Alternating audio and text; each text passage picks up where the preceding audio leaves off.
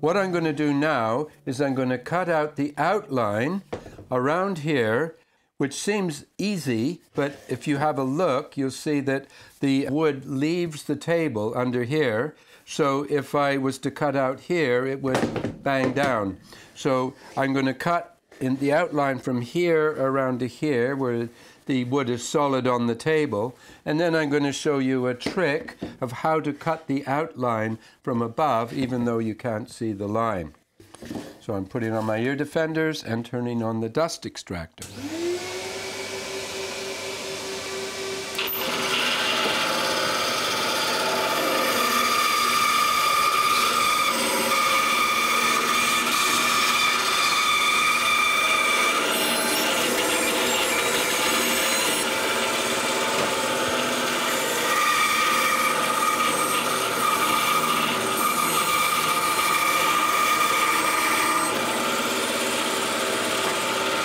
Okay, so that's cut out.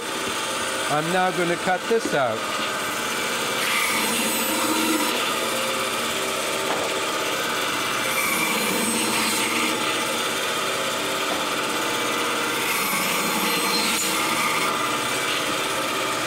So I'm approaching the line very carefully.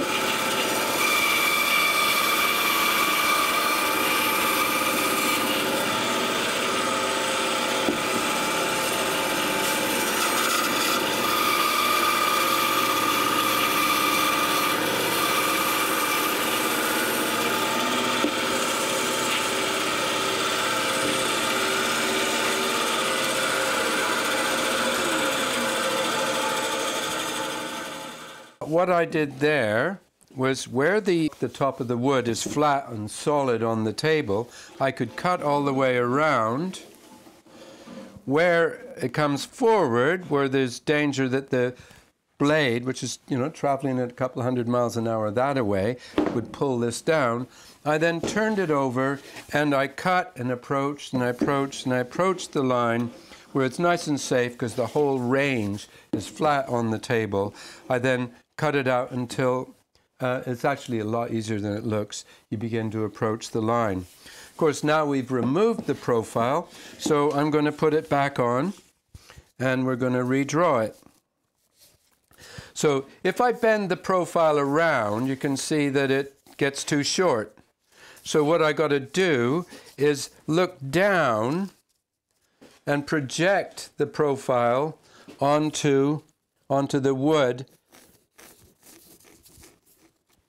by looking down on it.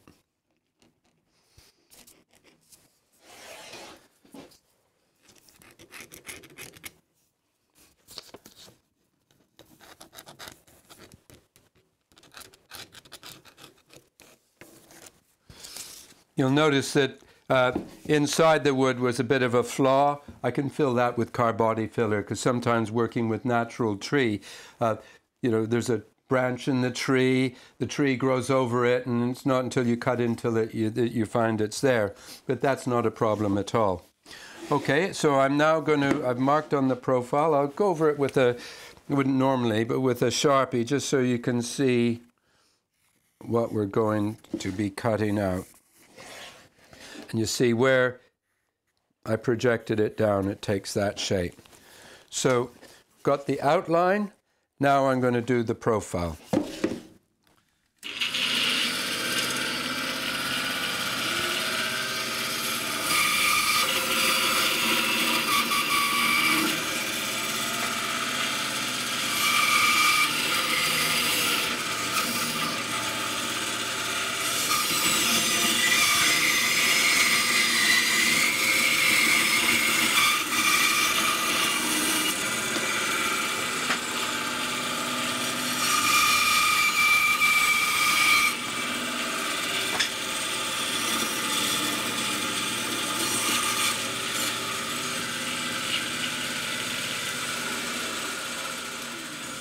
So what I have here is a kind of Picasso cubist last.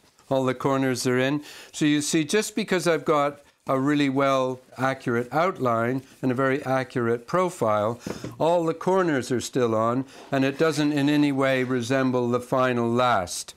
So this is the bit where I'm going to do some very careful carving on the bandsaw to a point where I'm removing a lot of the surplus wood. And then I can go on to some of our much more modern sanding machines to remove the rest.